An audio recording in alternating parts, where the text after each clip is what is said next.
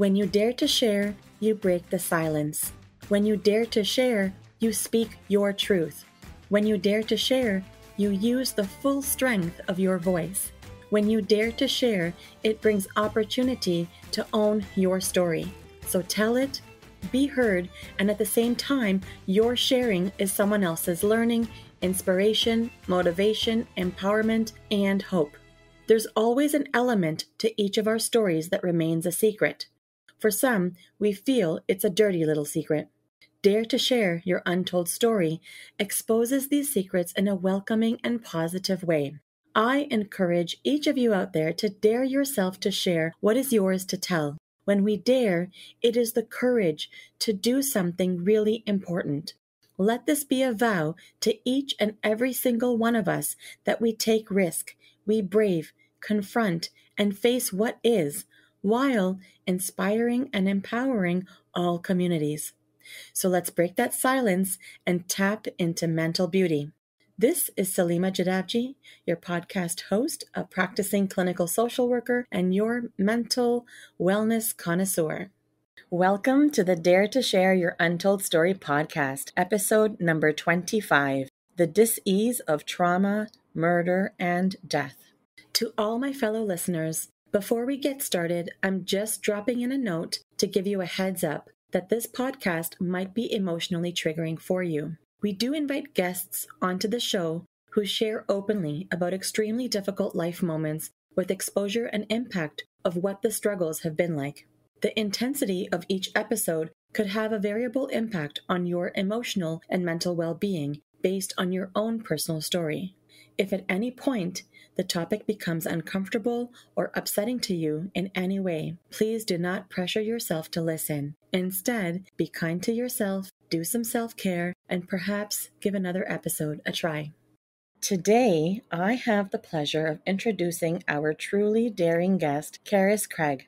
Carys' first book, titled Dead Reckoning: How I Came to Meet the Man Who Murdered My Father, tells the story of her correspondence and meeting with the incarcerated man who murdered her father when she was 11 years old. It was a Globe and Mail Best 100 book of 2017, finalist for the 2018 Hubert Evans BC Book Prize, and finalist for the 2018 Governor General's Literary Award. Carys is faculty and coordinator in the Child and Youth Care degree program at Douglas College in Metro Vancouver, BC, and she is currently completing her Doctor of Education in Educational Leadership. She lives with her son and loves to check out the rivers surrounding Port Coquitlam. She can often be found brainstorming her next home design project, binge-watching crime TV, or waiting for the pandemic to end so she can go sit at coffee shops to read and write for much too long periods of time. Hi, Carys. Welcome to the Dare to Share Your Untold Story podcast. Hi, Salima. It's so nice to be here. Thanks so much for having me. Wonderful. Carys, I'm just super excited to have you on the show and, for just being here and showing up. Super, super thankful that you bring willingness to share. And I also appreciate the support that you're lending here for taking a stance to help break barriers of mental stigma. Thank you. Oh, you are so welcome. I love even just the title of your podcast, this idea of daring and being bold and just everything. I just love it. I love the energy of it all. Oh, thank you. Yeah, it's really all emphasizing bringing forward untold stories, right? People's untold stories. And whether it's about mental health or a struggle of another kind, what we know is that the mental health component always gets tucked away. People are shy to share about what is the inner workings of their mental health impact, right? Yes, and I think right now is such an amazing time to be talking about mental health and expanding what we mean by that and just breaking down and deconstructing everything about it. I think how we're moving all into the future is so good. I like how you use the words breaking down and deconstructing, because that's exactly what it is, and that is the whole point, or the whole premise of creating this podcast, really to break the barriers of mental stigma. You're right, we are in a period of time where we have an opening to be able to, peel away a few more layers, and educate people and really allow opportunity for conversation to get that dialogue going. I hope that with our conversation today, that we can also encourage other people to come forward, to get a little comfortably uncomfortable, to share and tell what typically people shy away from expressing. And I'm also bringing forward a trend. It's called the mental beauty rethink. So what I comes to love this. mind? Yeah, tell me, what comes to mind when you hear the words mental beauty? What strikes for you? I love this term mental beauty. I have not seen it in that kind of phrasing or positioning Mm-hmm. before. And so I just love it. I love it. What makes me think about it makes me think about growth and opportunity and like Mm-hmm. changing lives, ourselves and others, and expanding what we Mm-hmm. mean by how we live in the world, right? I Mm-hmm. think for way too long, based Right. on so many different contexts and reasons, and Yes. so much historical ghosts in kind of what we currently think of mental Mm-hmm. health. I think Right. the idea of mental health brings us like looking to the future and saying, Mm-hmm. okay, like how can we live our lives with mental beauty, and how can we support that, or change our environments to support that, and speak to each other in that manner, as opposed to perhaps the more pathological weight that sometimes the words mental health bring. That's exactly, you said it so well. That is exactly the thought process behind it, right? And part of the deconstruction is to look at it from a lens of something that's accepting, right? Mental Mm-hmm. beauty. So you and I are in the right place. We're definitely in the right place, and I really can't wait to get started with our conversation. How about you? Let's do this. So, Carys, give us the newspaper headline of how you would title your untold story. I met my father's murderer and then set myself free. Mm.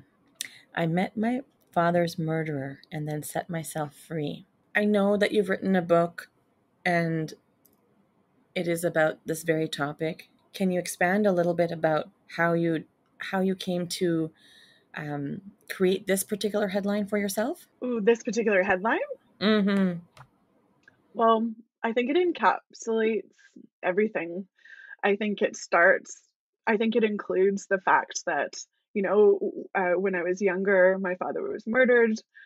Eventually, I met my father's murderer and then set myself free. And in there implies journey, implies struggle, implies all these horrific events that occurred, and so I'm sure you're going to ask me about those. Mm-hmm. Mm-hmm. But yeah, so it just captures everything.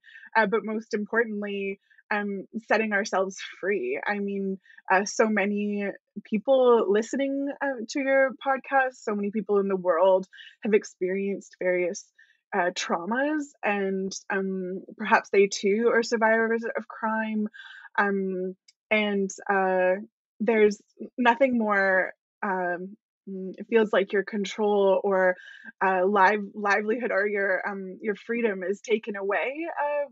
I Mm-hmm. feel upon Mm-hmm. upon experiencing crime, and I didn't know that that was the journey I was pursuing, but it ended up being that way, to set myself free. Right. So much to unpack with those three words, set myself free, Hmm. right? Hmm. That's really Yes. beautiful, the way you've been able to articulate that. So then tell us, what is your untold story all about? When I was 11 years old, I was living in Calgary. And we moved to Calgary from Vancouver for my dad to study to become an orthopedic surgeon. And we were hanging out, living in community, and having a very lovely life. And one night, in the middle of the night, at about 4 o'clock in the morning, a young man who was high on a number of substances was wandering around the community looking to break into different garages to steal cars. And when he was in our family's garage trying to steal my father's car, he saw the window open, slightly open in my home.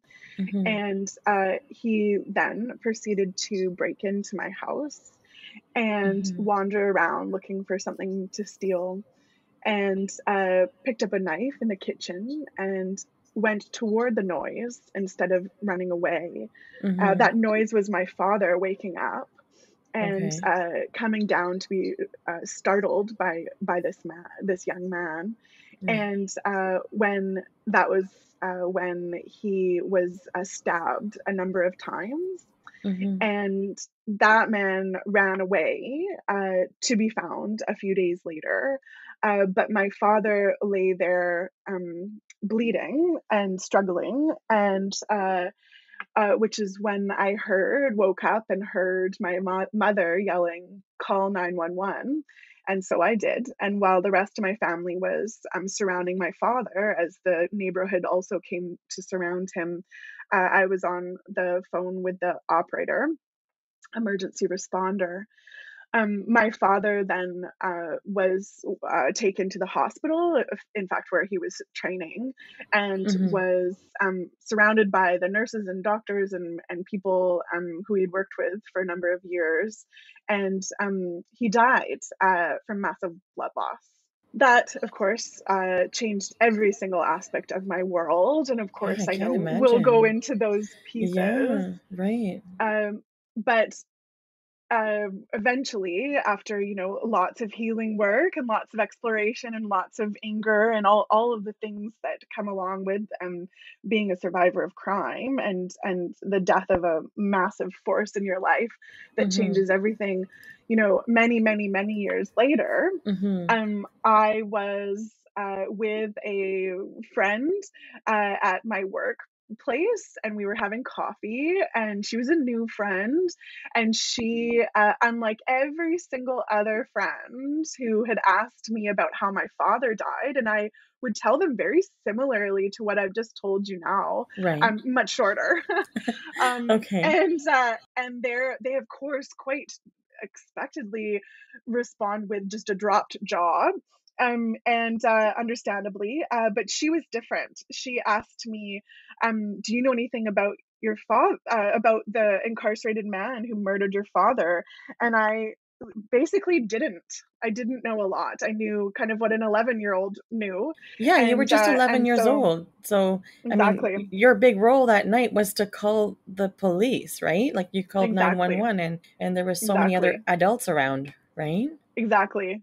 And so that kind of invitation or that opening from this curious, lovely friend, I then started a journey of exploring, who is this man? What a curious question. Yes.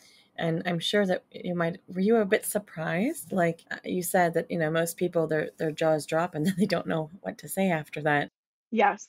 And this person was really different. Like her questioning or her curiosity led you to a different path. Yes. Did she stick around the whole time? Like while you guys, did you get curious together, or was that just something she asked and left it? This friend was definitely a part of the whole journey. I mean, Mm-hmm. she was an outsider to the journey. I would check in with her once in a while, but she really sparked it in a very unique way, and definitely was a part of it. She's actually plays a large part in the book itself, my check-ins with her. Uh-huh. And I was surprised, but I was surprised in a really lovely way.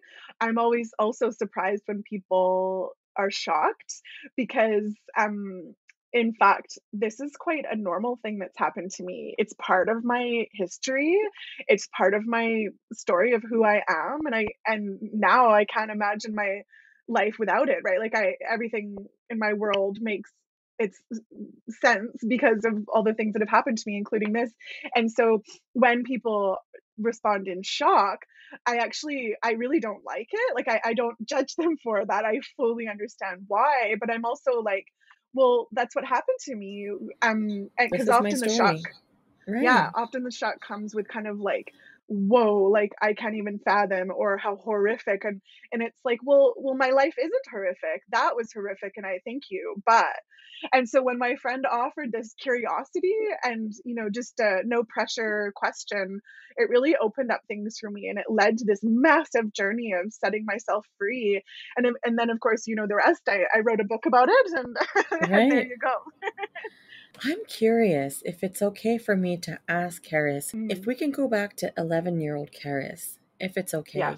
I guess I'm curious about like if you can recall like what was like the first, body experience or thought experience or emotion experience that you had. Like, did you hear the sounds, or was your Hmm. first sound that you heard your mom saying, "Hey, call 911"? Did you get to see your father? I'm just curious Hmm. about that process and what that was like for you, for your like first moment of, wow, this has now changed my world.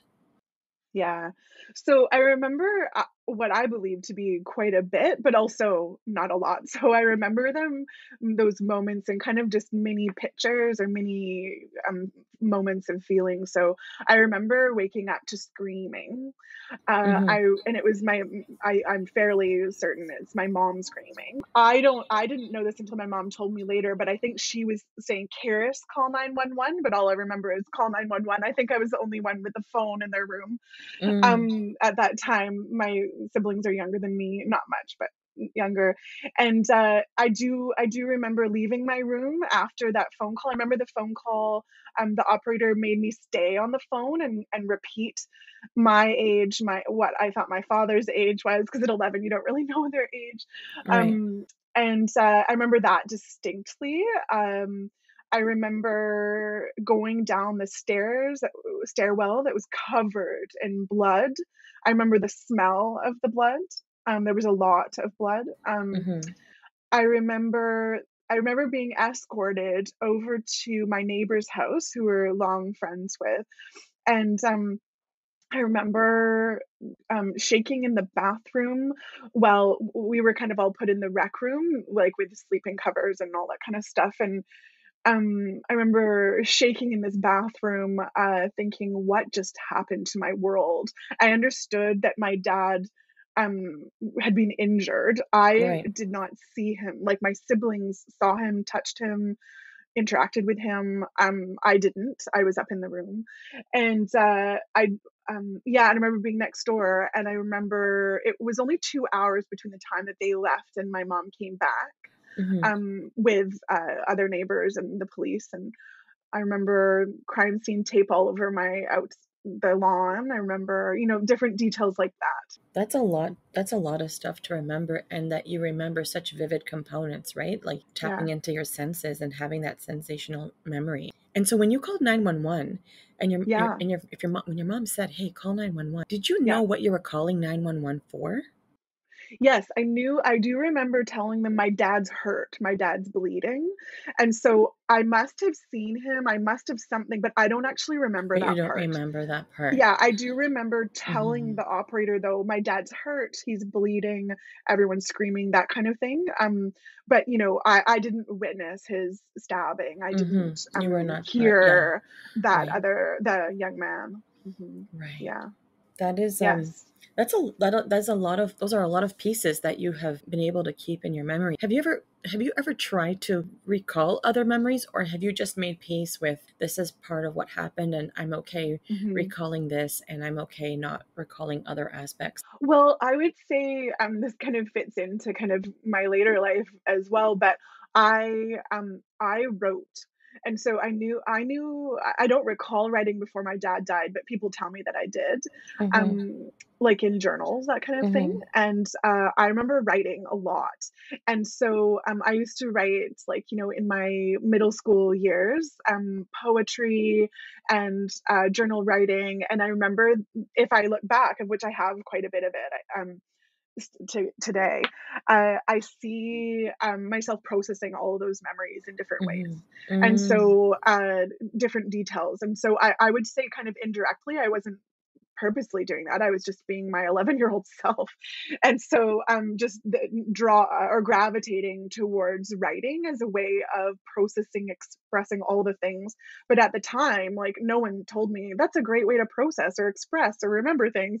Rather, I did it as a survival technique. I was like, I have this thing inside me that's trying to tell me something and I need to write. And so I did. That's really fascinating how you use that as a way to really have as a coping leg, right? Mhm. Mm-hmm. Yeah, and didn't know it at the time, right? There have been people who have supported that. Certainly, I remember in grade 9, so a couple years later, there was a guidance counselor who probably saw me, right? And she gave me my first, like, official journal, and I still have that journal. It's, like, teeny tiny writing front to Mm-hmm. back, and it's all just processing, just so much intensity and, all the aftermath of that death and murder and crime. Because of course, once as my father died, it changed everything in my life. It changed the way we interacted. It changed the wellness of our family, the ability to respond to each other's needs. It took away the joy and fun. My dad was a very charismatic, a very gregarious guy, and it took that out, right? And so what happens when you take these different elements out, and we there were a number of other losses that are all enmeshed into one, including moving back to Vancouver to be closer to my mom's family, and which was a great privilege to be able to do. But also, I lost my friends in elementary school. I lost my community that I knew. I lost, so all of that is entangled into one. And so it was a pretty horrific time, even though I look back and on the outside, everyone thinks you're functioning just fine. Mm-hmm. I think it's such a big part of how you're, well, I guess it's not me telling you that it's a big part of how you're affected. I guess I'm hearing you Mhm. say that there's a lot of different elements and pieces to how you were affected, having gone through this journey of your father, of the break-in into the family home, and your father being murdered, Mhm. and or Mhm. your father being attacked and stabbed, Yes. and then dying. Can I say something though? Yeah, yes, please. Just as you say that, it's making me think, there were aspects of the loss that we dealt with, I think, fairly well. If you're to separate the pieces, like, so for example, his death, like, we remember him, we have rituals and celebrations about him. We incorporate him into our lives in various different ways over the years. But I will say that never throughout my whole kind of first kind of wave of healing journey, if you want to call it that, I guess, that immediate survival type of time, that decade, I would say, or more, that that we never ever ever spoke about the crime. And Mm, so the crime aspect, the trauma aspect, so it was very clear that, like, my father died, and we kind of, there were things that we did to attend to his loss, the right. loss of his presence, and connection to him. But never was it spoken that we had experienced a trauma, right? Like, there was the trauma of his loss, but no one ever acknowledged in any sort of meaningful or therapeutic or any pursuit that we had witnessed murder or the immediate aftermath of murder in our family home. And so and that there was this person who was entirely responsible for that. And so we never spoke about him. We never spoke about even the Mm-hmm. criminal justice process. I was sent to, almost a year later, I was sent to camp for 2 weeks. And I had no idea that there was a 2-week murder trial happening in the community. Wow. Like, and so, and to no offense to anybody, because Yeah. it makes total sense to me. Mm-hmm. But I find that hugely problematic now, looking back. Yeah. Right. Yeah, there's so many layers to Hmm. what has unfolded from the act of one individual. Yeah. And you also talk about, well, first of all, it's nice to hear that there are so many aspects of the loss that have been dealt with, and that there are these celebrations and ways that you incorporate the remembering of your father into many aspects Hmm. of how how your life is today include him as well. I'm curious more about like the family dynamics. What did you notice Mhm. change? I see that in terms of the crime and the trauma and those aspects in the criminal justice process, that Mhm. not having a space at home, has it started to have space now, like in the more present time? And how does your family interact at like did any Mhm. relationships change? Yeah, yeah. Well, I'll say to one question is to one of Sorry, those so many pieces questions. is that oh, sure. No, no, for sure. There's so many threads. Oh my gosh, so many. Right. And I would say so like, 20 years later, and we can talk about that, but like 20 years later, I pursued that on purpose, right? Like I was like, I need to address the crime part of this loss. And I felt that the 20 years building up to that, it was about surviving the loss part and the restabilizing your life part, because it changed everything. It changed the way I interact, the way all of us interacted with each other in my immediate family. It turned us into just survive. You guys Mm-hmm. just survive. And because we're uh, like a family that really prioritized education. We were relatively affluent. We had a number of privileges in life, and we went full throttle. All kids, my mom will say this. We went full throttle perfectionism. And so you have to be okay, you have to look okay, you have to perform well, you have to all this kind of stuff. And so on the outside that looks like, to people that are like, oh great, we don't have to worry about them. But and I laugh kind of because it's like, are you kidding me? Like and so newspapers would report various people saying, oh, the kids look fine, the kid, they're fine. And I Mm-hmm. was like, wow, like what an interesting perspective, because of course, like at home we're surviving. My mom, God bless her, she was able to wake up every morning, get out of bed and get us, integrated into our lives. But if that were me, like I couldn't get out of bed. Like I wouldn't, I have no idea how she coped with that reality of Mm-hmm. four children, Mm-hmm. and a murdered father. And so, just little things, just no more fun. There was no more fun.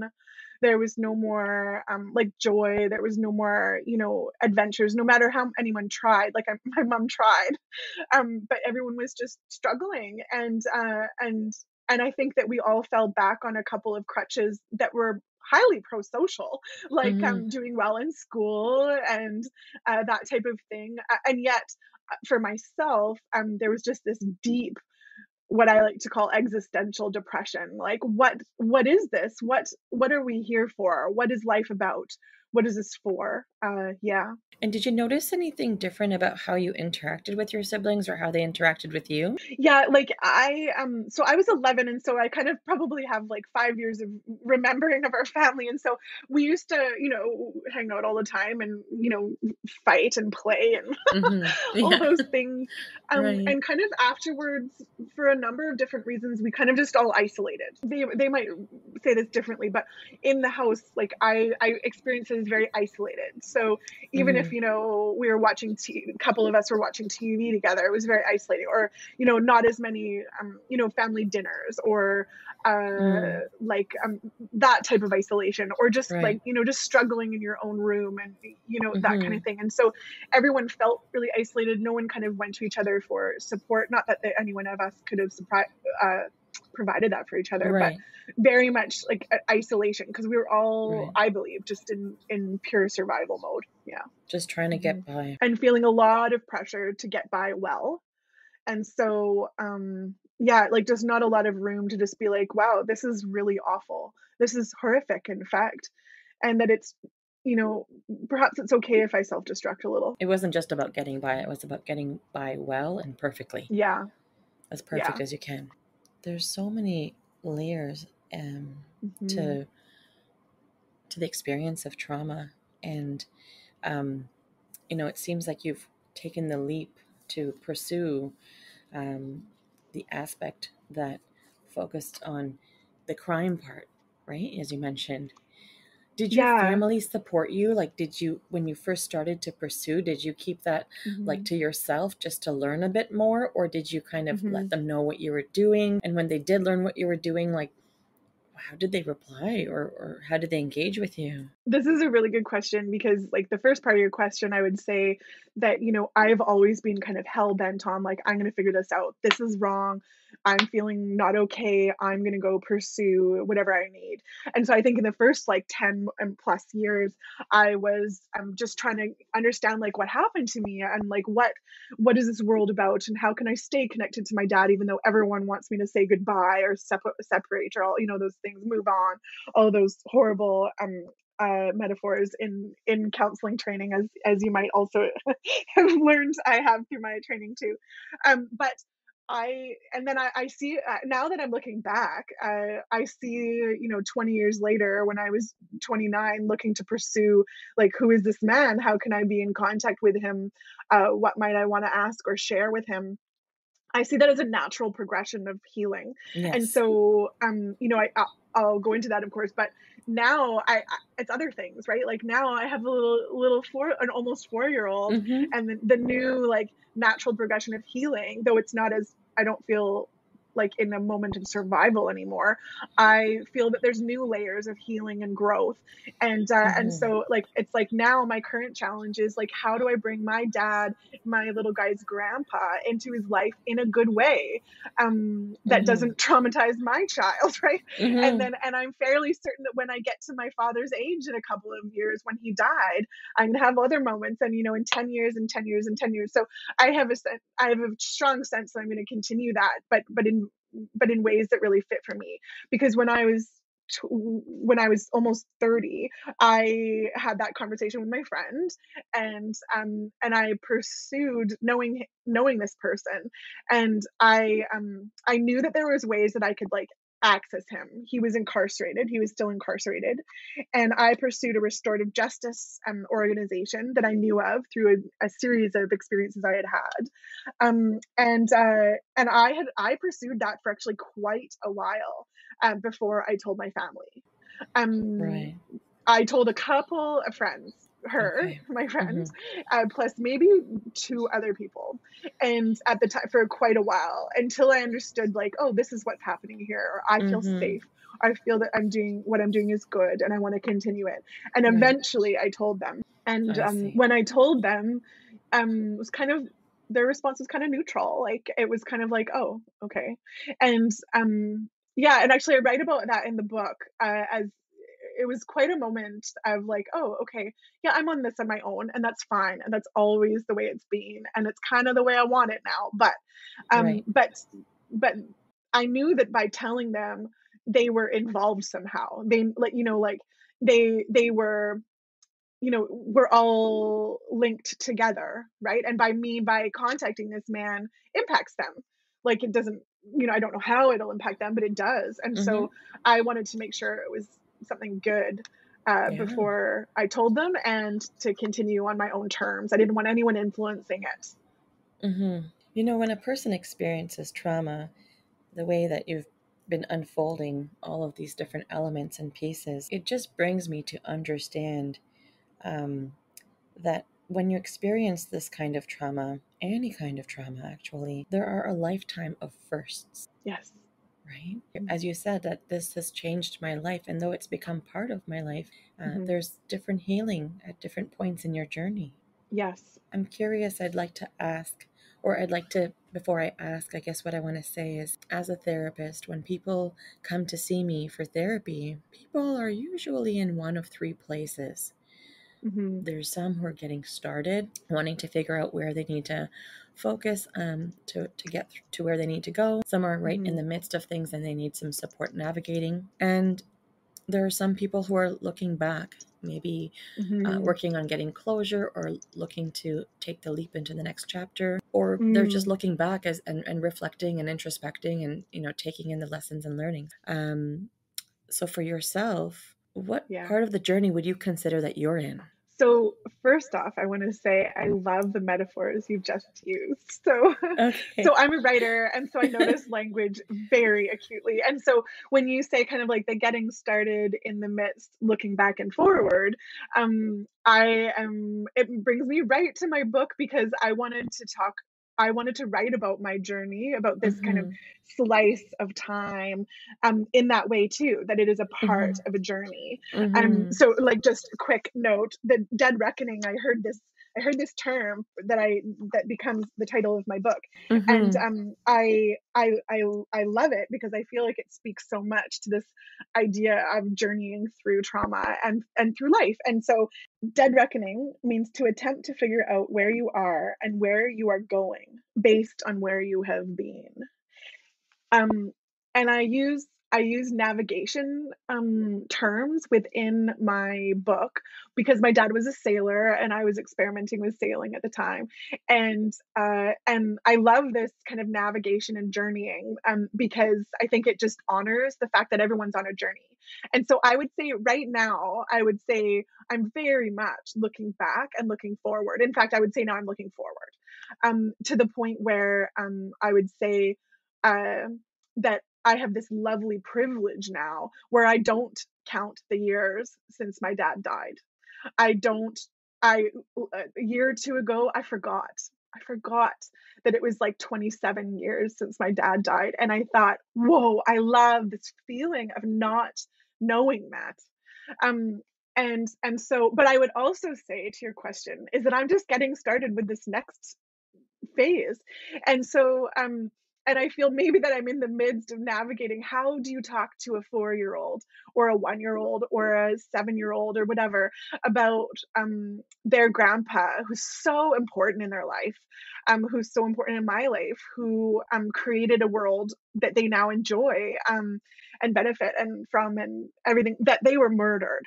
And so I have a background in child and youth care and Mhm. counseling, etc. So I Mhm. have I have a bit of a orientation to what might be the right words or developmental questions they may be asking and etc. But and the ways to interpret their experience. But I feel like I'm just starting with this new time and just starting with also like a new part of my interpretation of the loss. For example, what I mentioned before, my dad died when he was 44, and I am turning 40 in a couple months, and I'm also starting an educational journey at the same time when he went back to school, and I'm going to end around the time when he died, and I anticipate this to be a massive moment of thinking, wow, like he didn't get to live the rest of his life. My family is very privileged in their good genetics that are like Mhm. long life genetics. Mhm. And Mhm. I have a very strong feeling he would have lived very old. My mother always says, I always feared that he would have died in a crash accident heliskiing because my dad was such a risk taker and adventurer. Mhm. So he was Mhm. either going to die that way or he was going to die when he was like 85, 95 years old. And so I have this sense that I'm right now entering this moment of, wow, like I get this great privilege of living my life in this beautiful community with watching my young son grow. And what a great privilege to watch him grow. And like, I think I'm going to have a lot of new, not necessarily healing, but a lot of new growth and opportunity for discovery. And as those things change, as I age older than my dad's life, and as I watch my son grow older than 11. It's so fascinating to hear about how you're navigating all of these pieces and holding space for each one of them. And I'm Mm, also hearing you talk about markers, right? That help yes, you identify. And it seems like when you're talking about looking forward, what I sensed was that your marker to identify knowing that you're looking forward is that you're not counting the years anymore. The yes, anniversary is not like you're aware of the dates. Like you can yes, acknowledge all of that. Like you know what has occurred. But you're not focusing on death anniversary dates and the number of years and how long ago was this or any particular the specifics. And I yes, think yes. that is such a big marker of looking forward. What do you think your marker of looking back was? You know what? Writing the book about my interaction with the incarcerated murderer, um, was so generative creatively. Mm-hmm. It helped me focus on the narrative story, and how to communicate that story to other people who may not ever experience something like this or experience an aligned type of story. Um, and that challenge made it to a place where I kind of felt done, where I was like, "Oh, I'm looking back now. um, this is done, and I get this great privilege to move forward now." That's a great way of putting it. I was curious. I was wondering if writing the book was part of the looking back process. And I know a Mhm, few minutes ago you also talked about what it was like for you to sort of, be introduced to the words dead reckoning and how you mhm, unfolded and unpacked that description for us. I really, there's so much meaning even in the title of your book. mhm. It's so fascinating. I can't wait to start reading it. It's going to be it's on my summer book list for reading. So. Oh, thank you. Thank you for reading in advance. I love my readers, they're so generous with their time, and, I will say it will break your heart, but I promise to put it back together again. I'm looking forward to every part. I have a lot of gratitude for you to do this for you and to do this for people and to write this book, to take the time and space to recoil, go in, figure it out, your inner Mhm, journey, find a way to articulate it, make peace with it, make all the connections, whether or not you're the only one doing it, and bringing it to the mhm, world, knowing that there mhm. are other people who suffer and who have witnessed crime, and that crime has had heavy impacts in their world, and that you're now bringing this, or you've already brought it to the world. There are readers who are going to be able to resonate with it Well, if they haven't thank you, already. and And so I'm well, excited to be I able to read really it. appreciate that. Yeah, no, I'm so excited to read it. And in fact, I feel a little guilty that I haven't read it yet. So Don't you dare feel guilty. I'm We're eager. we're all busy gals. Right. I will say though that at the end of me like so, when I returned from meeting this man, and then when I finished writing to him, and I was kind of telling more people at that time that I had done this, kind of it was done now, and people asked me, like, "Oh, how'd it go? Like, what was it about?" And I really struggled to tell them like within a couple of minutes, that the occasion allowed, and so eventually I got to the form of a book. And I while I was writing, of course, the main creative challenge is to write the narrative in a way for it to resonate for someone else. And so, but all along, I was kind of like, I've always been very annoyed with how survivors of crime are positioned in the world, Mm-hmm. survivors of trauma Mm-hmm. as very much like victims. It's very like Mm-hmm. circular, like like it just reaffirms itself through its own narrative, like in the media, in all sorts of places, in lots of psychological theory, all this kind of stuff. And so for me, it was kind of an act of like, I'm going to offer this other story to, I think, is a growing field within like people regaining voice and sharing voice about their experiences of the world. And so it was such a privilege to now sit on the true crime shelf, and yet be a victim story. So Yeah. because I joined a like a literary crime association, Mm-hmm. while I was doing some professional writing, and I learned, like, I just that most crime dramas, or crime books, are about either the murderer, or written from the police perspective. And I was like, where are the people who have been harmed? Like, where are they in these Mm-hmm. stories? And Mm-hmm. how dare we all then have created this? And then we've all created this, I mean, in kind of pop culture society, in writ large. And then, of course, we think these ways about victims, right? And so I was like, this was my little point of resistance, to be like, no, like, here's some mental beauty for you. Here's a process of pursuing life in a different way. Right. So even along with the resistance and the beauty, your journey, as stifling as it had been at the start, Hmm. and with all the different elements and aspects that came up along the way, I'm hearing a lot of positive influence about this journey, and that you've been able to Absolutely. describe it. It's how you've been sharing is indescribable, and Hmm. like the experience that you had is you've been describing it, but it seems to be the way you're telling it is is like you're tapping into those indescribable ways, if that makes any sense, Yes, right? it does. And ultimately, like, and that was the challenge, was how do you describe the indescribable, right? Like, Yeah, how do you describe that 11-year-old girl in a bathroom shaking, right? How do you describe the moment of meeting your father's murderer? How do you describe the feeling of freedom immediately after? And so I did through the moment. I did it through the senses. I did it mm-hmm. through the specific location, the specific moment of looking back and doing that. And that actually, for my understanding and knowledge of counseling, therapy, etc., is that that's incredibly helpful for a survivor of crime to do, is to remember, like, and feel empowered by that and be able to set that aside and move forward, as opposed to have those as triggering moments, right? or Right. or moments that have control over you. Instead, you get to fully describe them, and be able to have freedom for yourself to move forward. Right. So much freedom in processing the way that you took it on.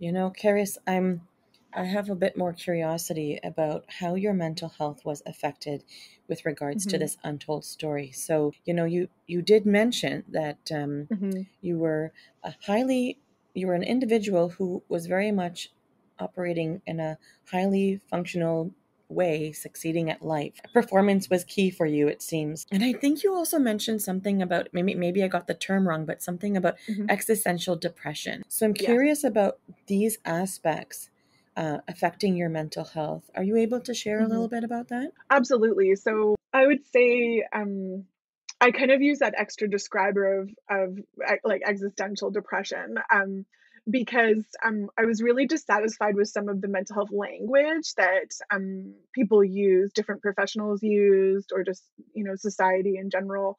Um, I see it as both a strength and a barrier of being, like, kind of this overperformer.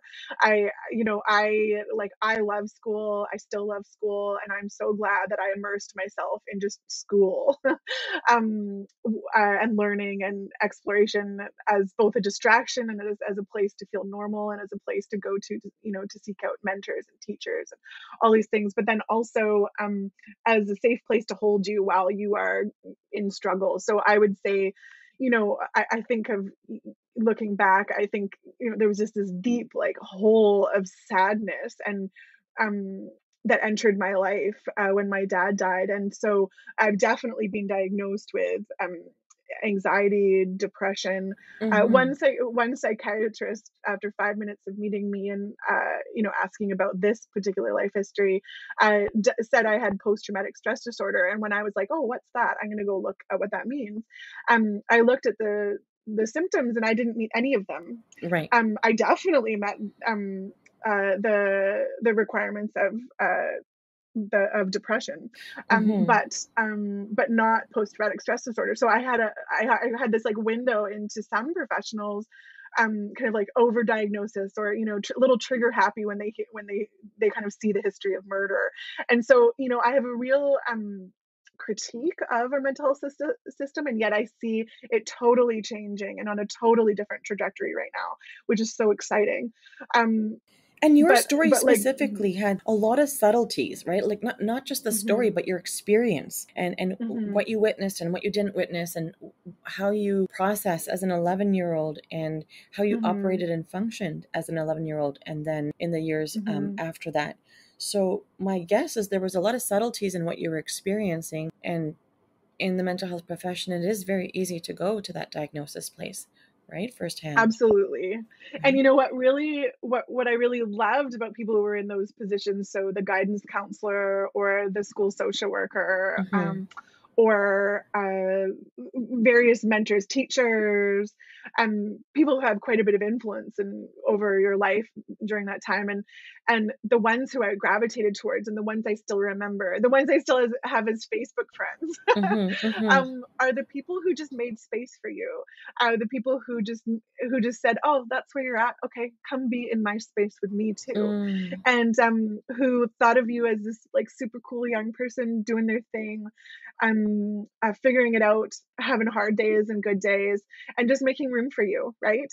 And not the ones who just, told you what you're feeling, or, tried to, fix something. It's like, how can you fix murder? Like, no, stop. Like, let's Right. let people be people and experience what they're experiencing.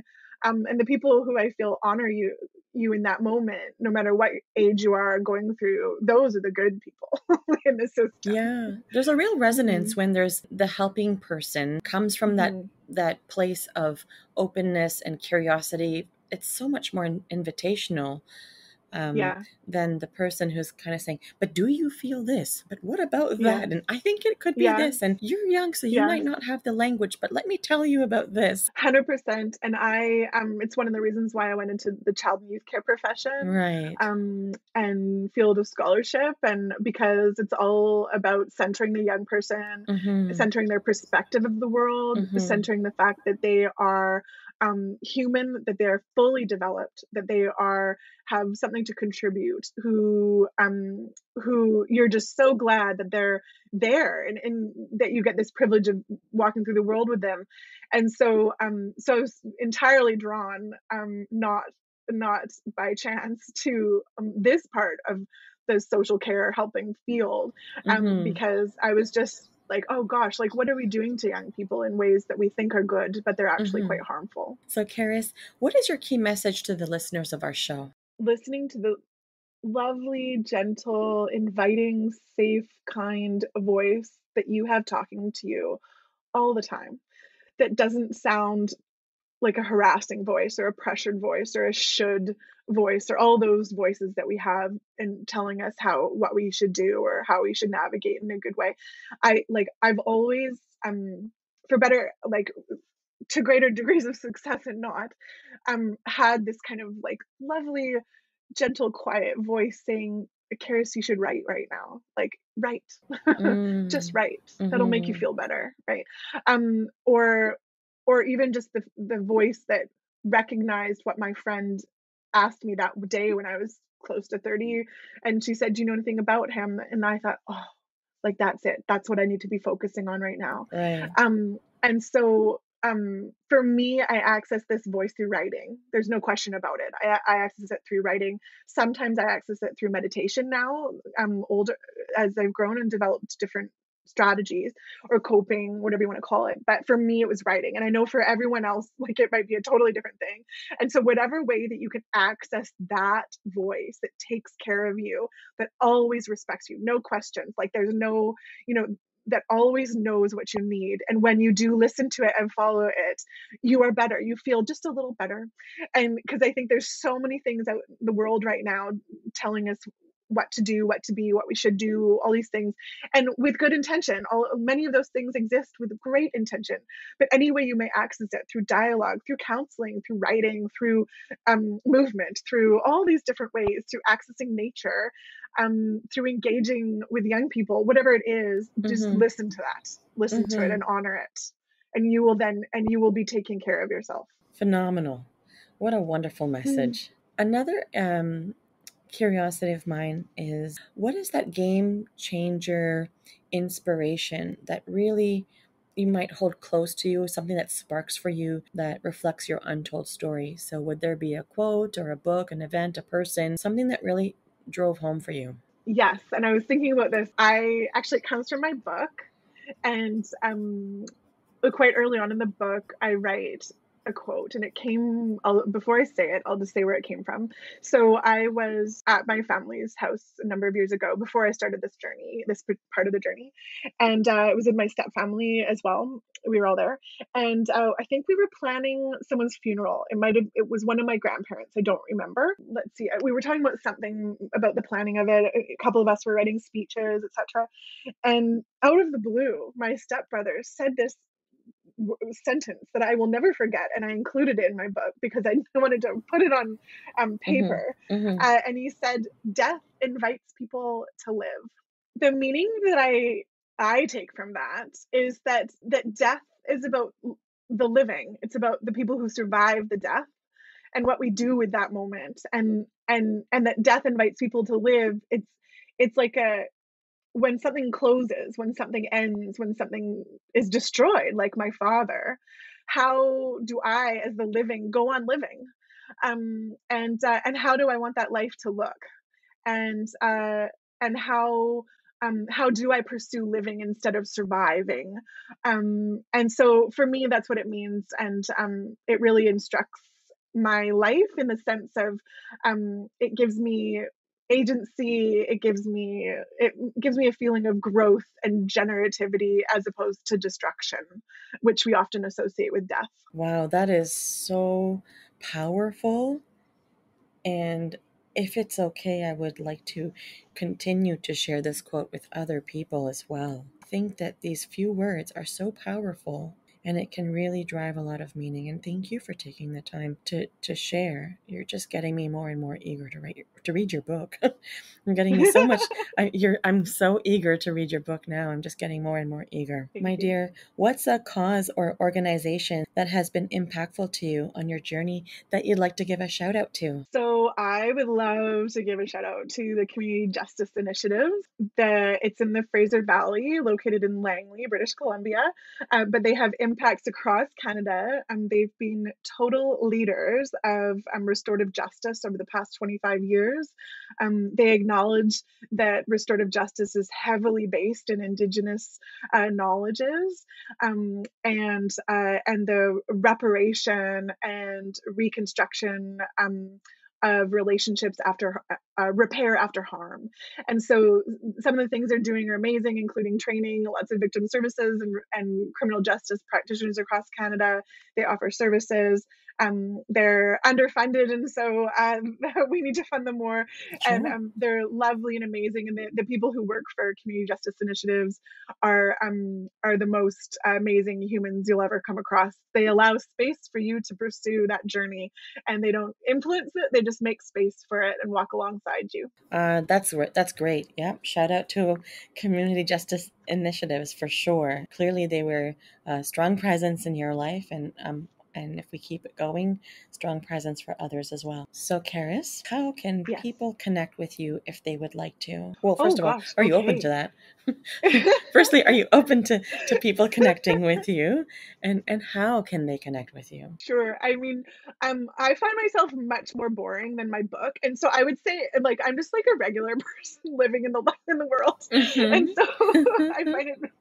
So I would say, like, I mean, if you're curious about anything that I've discussed or ranted about today, or all the things, is that in the book, I really take readers through these scenes and journeys and story. And so I would say go there and then go do something that inspires you to do something similar, right? Mm-hmm. And that me as a human being, I'm not the necessary person in your life, or that you are the most amazing person in your life.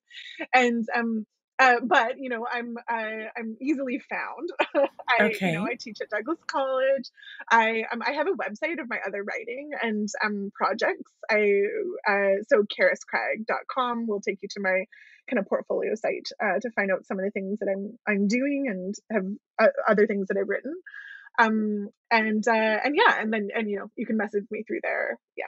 Wonderful. Carys, congratulations. You've just dared yourself to share. Lovely. Thank you for the invitation to do so. Carys, let me tell you, you have shown up today like a joyful ball of lovely fire. I am so thankful for your exquisite expression, opening up with so much vulnerability. Let me just say that this was truly a thought-provoking conversation, and you really have braved today, dared today, and hopefully allowing listeners to tap into their own individual stories and connect with whatever lays raw inside of them. So thank you Mm. for sharing that.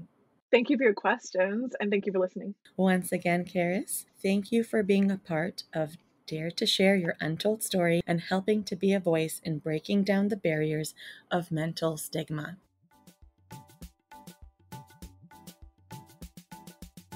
To all of our listeners, if you like what you've been hearing on this podcast and you want to be part of breaking down barriers of mental stigma, I invite you to go wherever you are listening to the episode and hit subscribe. Leave us a comment or a review of the episode and maybe how you relate to it.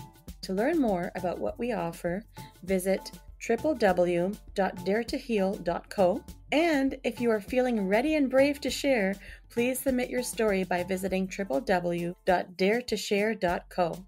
Thanks for joining in.